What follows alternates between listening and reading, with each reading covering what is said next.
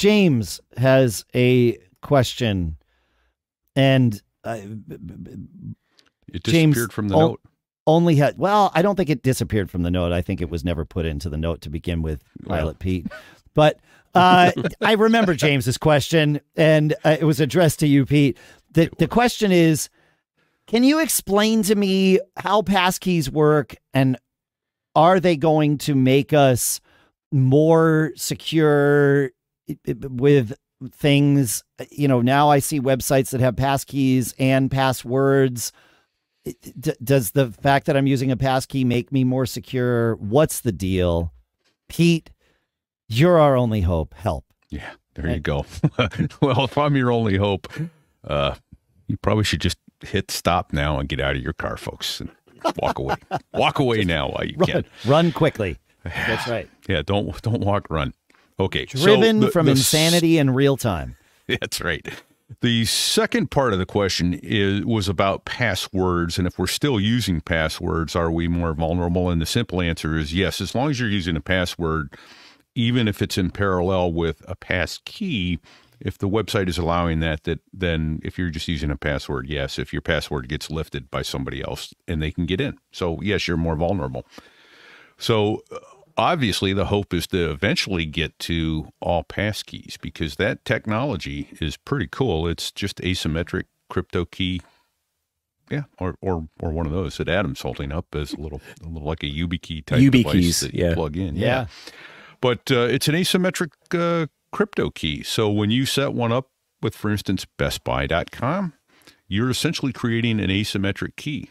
Best Buy stores your public key on their server. And when you go to log in, it queries your keychain, and your private key answers and says, "Yep, here I am." And you're not transmitting out a password, as it were. You're just unlocking that key, and it says, "Oh, okay, yeah, you're you." And you log in and you activate that your private key by usually a fingerprint or a Face ID or something along those lines.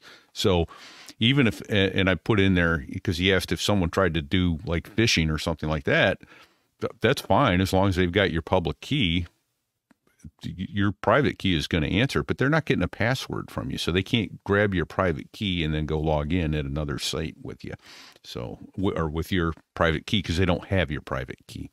So that's what makes it more secure, and it's pretty cool technology, and it's been around for just a couple decades or so. But no, just, I mean, the big part of this is, you know, the private key is unlocked by something you have, something physical, be it your fingerprint or your Face ID in a lot of cases. I don't know if this is always 100% the case, but like these little YubiKeys, right? It has to be plugged in. This one's Lightning and USB-C on one side. This one's just a USB-A one. So those are from my work. I have to use them to log into things. Although it's become more convenient now that passkeys are better supported, I can actually use Touch ID on my keyboard, and I actually had my IT department order me a new keyboard with the Touch ID on it because I used my laptop in clamshell. Or you know, even other services now I can tie into that. What was I doing? The Synology. I just set up my Synology with passkey rather than other authentication. So not only is it more secure, but it's also just more convenient, in my opinion, especially with our Macs and iOS devices, which have biometric things that support passkeys built in now. So like Touch ID, Face ID works great. The frustrating part is like websites that make me log in with a password and then use my passkey. And it's like, okay, like I love the security. That's great. But this first step is just unnecessary. Like we don't need it. But using the passkey as the second factor, right, is better than using, you know, SMS as the second factor, for example, right? Because of the inherent security, and when Pete says asymmetric key, it just means it's a two-part key, and you can hand out the public key all day long, and then without your private key, you can't. No one can authenticate. So yeah.